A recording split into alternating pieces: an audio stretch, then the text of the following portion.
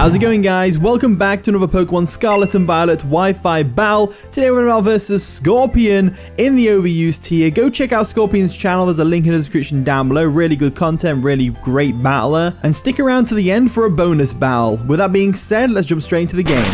And the battle begins. Good luck, have fun, Scorpion. So they're going to lead off with Iron Jugulis as we lead off with our Torkoal. Now, I know Torkoal can take an Earth Power from this thing, at least one. So I am going to stay in and go for the Stealth Rocks, because it looks like unless the the Hawlucha is a hazard clearer, we should be alright to go for the Stealth Rock. But first, if you want to see more high quality daily Pokemon Wi-Fi battles like this one, be sure to subscribe so you don't miss the next one. Let's go for a Stealth Rocks real quick like so. So they go for a... Oh, wow. I was not expecting the Power Herb Meteor Beam. It is going to be Power Herb, isn't it? It's going to be Power Herb, isn't it? It is Power Herb. Oh, no. This is going to take out Torkoal in one shot, innit? It does. So Torkoal does not get the Stealth Rocks up. We did not expect the Iron Jugulis to come through like that. That is a shame and a half right there. So what do we do here? If we assume we could go into Araquanid and go for a Miracoat maybe. No, because they're a Dark type. Never mind, Jack. Jack, you're an idiot.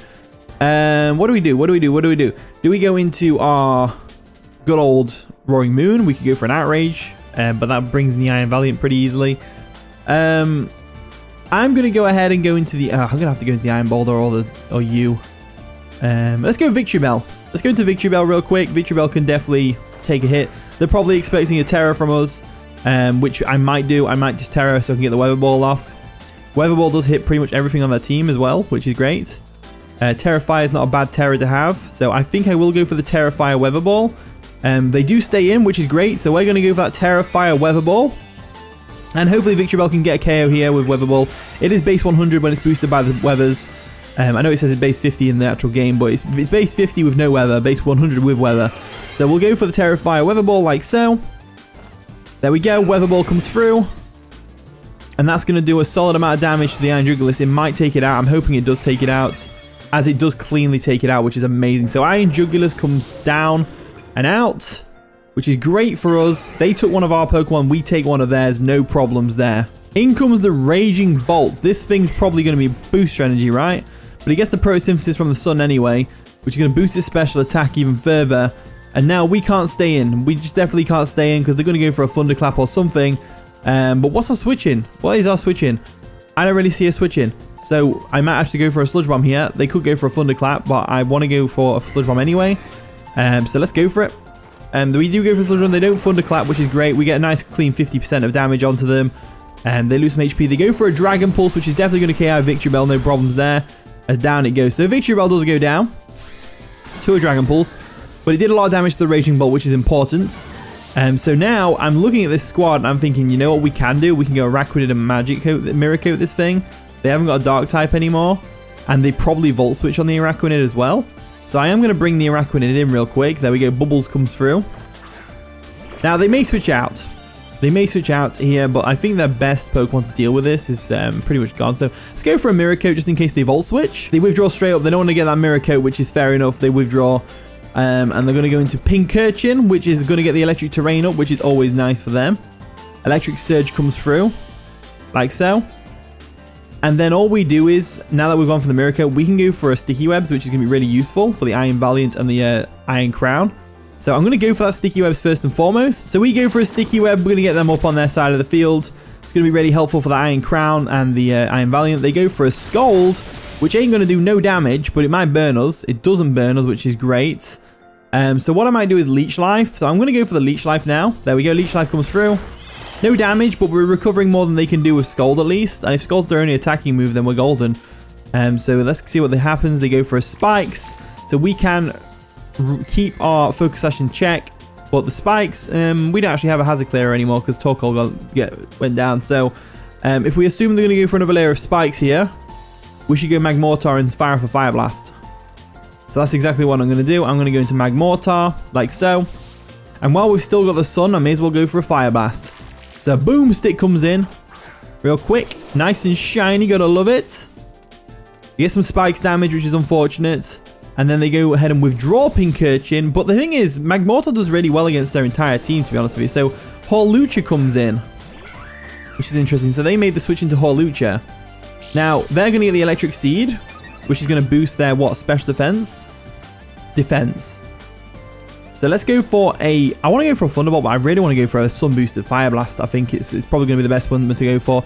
There's no way they have Stone Edge, right? They go for a close combat. That's going to definitely do a lot of damage. Takes us out cleanly. Magmortar is frailer than I thought.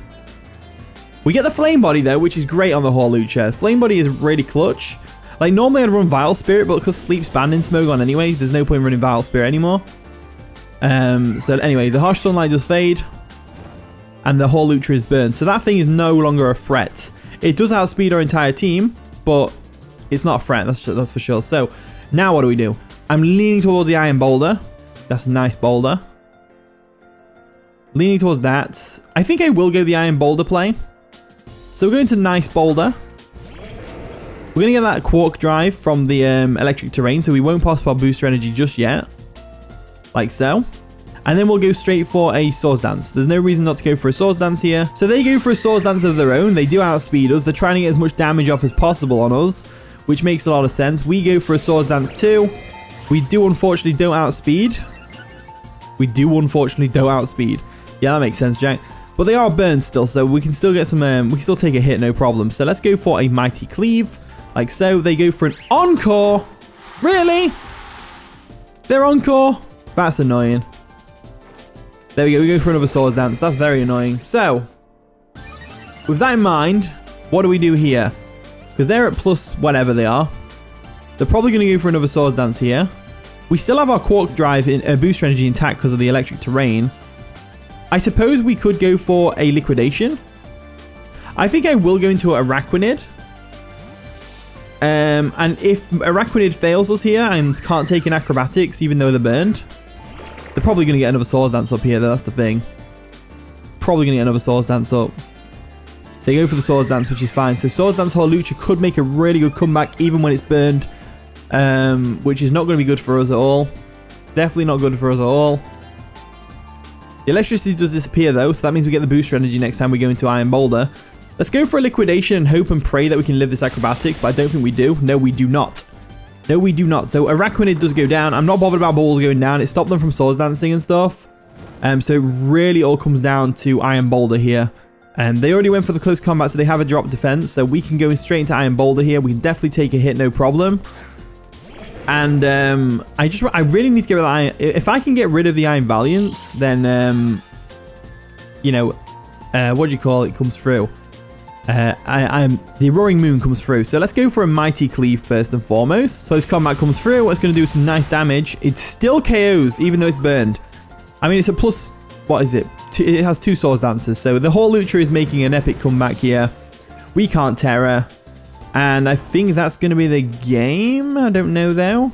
Let's see how this plays out. So let's go into our Banded Roaring Moon, like so.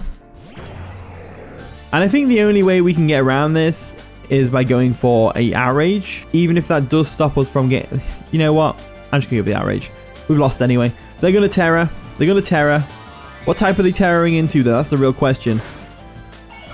That is the real question. They're going to Terra into a Ground type, which is interesting. Stops them from getting hit by electric moves, that's for sure. So Ground comes through. They go for the close combat. Roaring Moon cannot take that, no way. And that's going to be the game. So we got reverse swept by... Oh, reverse swept. We got swept by a Hawlucha, which is always fun. But very good game, Scorpion. That was a pretty fun one. You definitely did really well there. It's time for a bonus battle. Today we're having a bonus battle versus Simon the Ghost from the Discord server in the OU tier. Once again, let me know who you think is going to win based on the team you see on screen right now. And with that being said, let's jump straight into the game. And the battle begins. Good luck, have fun, Simon. So they're going to lead off with Araquanid, as I expected, as I lead off with my Roaring Moon. Now, the reason I lead with my Roaring Moon is quite simple. They're probably focused Sash with Sticky Webs. So I'm going to go for a U-turn and break the Sash. And the reason I won't lead with Roaring Moon is because it outspeeds pretty much the whole team. So that's pretty awesome. So they're going to withdraw the Araquanid. They don't want us to set up Dragon Lances or Terra Steel or anything like that. They're going to go into Corviknight. They can't set up the Sticky Webs just yet. Corviknight comes in. Massive. Absolutely massive that Corviknight is. We go for a U-turn. No damage, of course, but we're probably going to get some Rocky Helmet Chip, as we don't, unfortunately. So that's great. No Rocky Helmet Chip is awesome. So now we can freely go into Magmortar, which is what I'm going to do. And Magmortar hits everything on their team pretty hard with Fire Blast, except from the Iron Moth. So let's go ahead and go for that.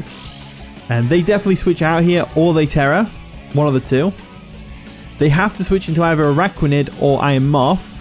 So I want to go for a T-Bolt. So I'm going to go for a Thunderbolt. They withdraw the Corviknight. Are they going to go into the Iron Moth or the Araquanid? Araquanid comes in, which is great. So we get a nice Thunderbolt off on that. It's Choice Specs boosted. Thunderbolt comes through. Magmortar popping off, which is great. Love to see it. And this means we're going to get Sticky Webs on our side of the field as well. Because unless they let the Araquanid go down, which they might do, they probably go into Iron Treads. So I'm going to go for the Thunderbolt anyway. So they withdraw the Araquanid. They probably realize we're specced by the damage output of the Thunderbolts. And they go into the Iron Treads, which is a very good switch. So Iron Treads is here. Is it Booster Energy? No, it's Air Balloon. We go for a Thunderbolt, and that's going to definitely fail, which is unfortunate. But Magmortar put in the work for a little bit there, which is cool. Good to see, good to see. So now do we go into our Araquanid? I think I go into Araquanid for sure. We withdraw Magmortar into the Araquanid, which is going to be able to definitely take an Earthquake from this thing, no problem. A Volt Switch as well, and also an Iron Head, no problem. They probably go for a Stealth Rocks anyway, though, if they have got Stealth Rocks. They go for the knockoff, knocking off our Focus Sash, so that's fine, I guess. We can go for a Liquidation now. Liquidation actually hits everything on their team pretty hard, so they probably expect either a Sticky Webs, and they may go for a Rapid Spin, but I don't think they'll go for a Rapid Spin yet. I'm going to go for the Liquidation, let's just say that. So they withdraw the Iron Treads. What are they going to go into to take a Liquidation, though? That's the real question. They're going to go into Corviknight. So let's see how much damage this does to Corviknight. It's not Rocky Helmet, so I don't have to worry about that. They are leftovers, I believe. We go for the Liquidation. And that does a clean 45%. That's pretty awesome, actually. So they are leftovers, obviously. So that's going to get some health back. But we could stay in and go for a Liquidation again. We could. But I'm not going to. I'm going to preserve my Araquanid, and I'm going to go straight into the... I want to go into Magmortar, but they probably go for a U-turn. Or a Brave Bird. Brave Bird, probably. They probably go for the U-turn, to be honest with you. So I am leaning towards just going straight for another Liquidation. So that's what I'm going to do. I'm going to go for Liquidation. They do go for the U-turn as expected. No damage, which means we get a free Liquidation on something that isn't Corviknight, which is amazing. They probably bring in their own Araquanid here, or the Alolan Ninetales. They went for the Araquanid switch, which is great. So Araquanid comes in. We get a Liquidation off, which should do a decent bit of chip. It nearly takes them out, which is great, actually. As that is obviously going to pop their leftovers. I didn't realize they were leftovers as well. I thought they'd be Focus Sash.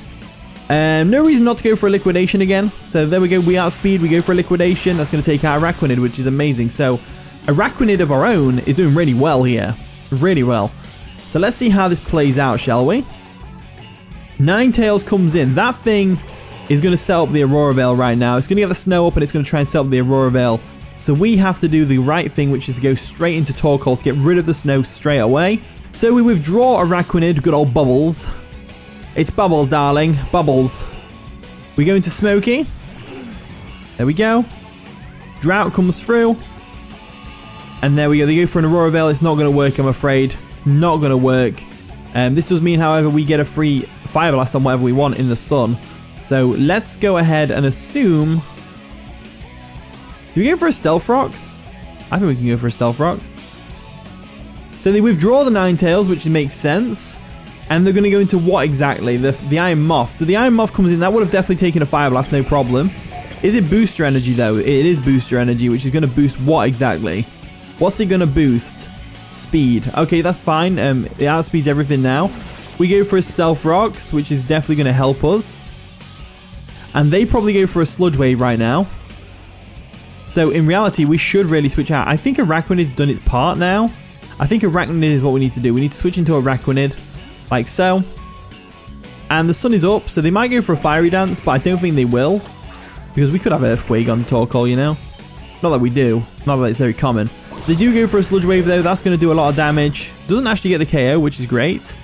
I'm going to attempt to go for a Liquidation. They do go for another Sludge Wave, though. I was hoping they go for a Fiery Dance. Because I think Fiery Dance wouldn't have KO because of the Water Bubble ability.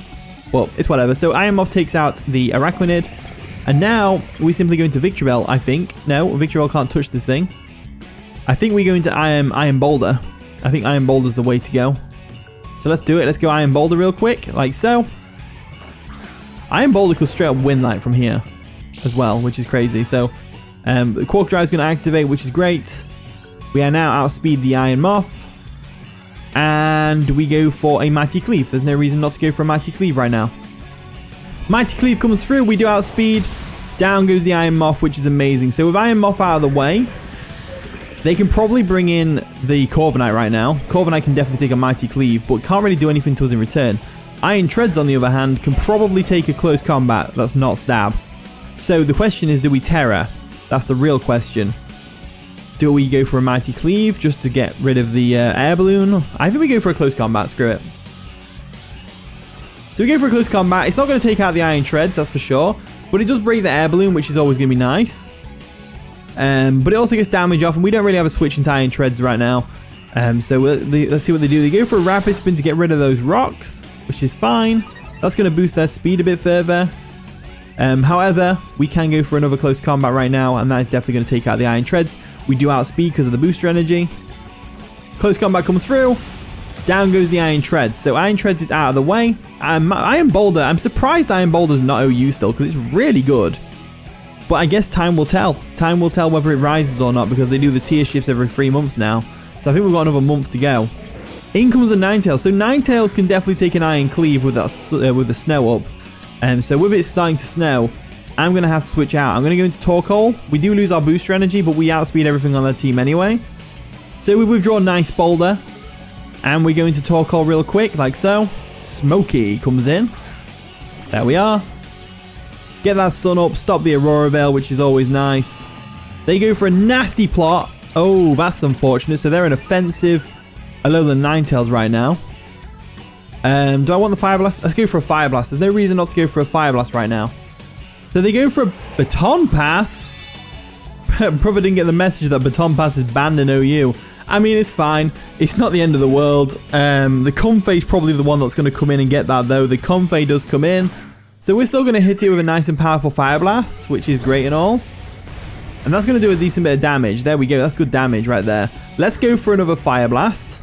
So they're going to Terrastallize. What type are they going into, though? Are they going to go Water? Or Fire, maybe? Water might be a good one. Fire. Okay, so Fire is what they've gone into. They're going to be able to heal themselves with Synthesis or something. Or they go for a Draining Kiss, one of the two. As there we go. They go for a Calm Mind. That's very scary right now. That is very scary. So they are at +3 attack, +1 special defense. They definitely take this Fire Blast, that's for sure. There we go. Taken like a champ. So now we have to go for a Body Press. We definitely go for a Body Press because that's definitely going to KO the Comfey from there. As long as they don't have a healing move other than Draining Kiss, we should be alright. So they go for the Draining Kiss.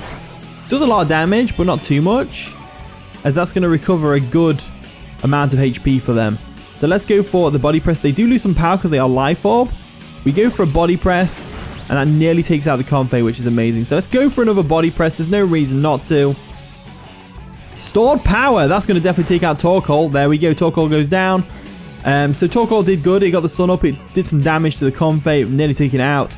They go down to the Life Orb now, which is amazing, as now we just have Ninetales and Corviknight to take care of. And I think Magmortar is the Pokemon for the job. I really think the Magmortar is the Pokemon for the job. So I'm going to go into it. Magmortar real quick. It can take out the Ninetales with a Fire Blast. It can take out the Corviknight with a Fire Blast as well. So I'm assuming they only have one attack move because they have Baton Pass, Nasty Plot, Aurora Veil, and then they must have like Blizzard or something. So they get the Snow Warning, or the Moonblast probably better coverage, I think. I don't know actually. Let's go for a Fire Blast anyway and let's find out. Aurora Veil comes through.